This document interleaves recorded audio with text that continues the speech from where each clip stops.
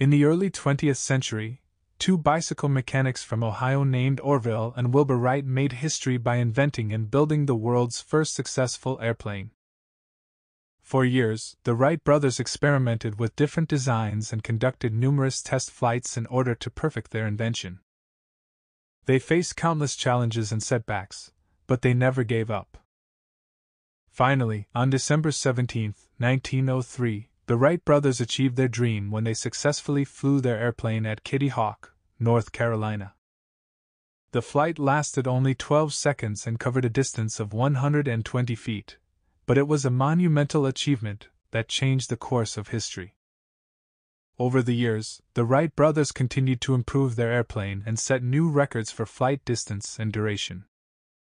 Their groundbreaking invention paved the way for the development of modern aviation and transformed the way people travel and communicate around the world.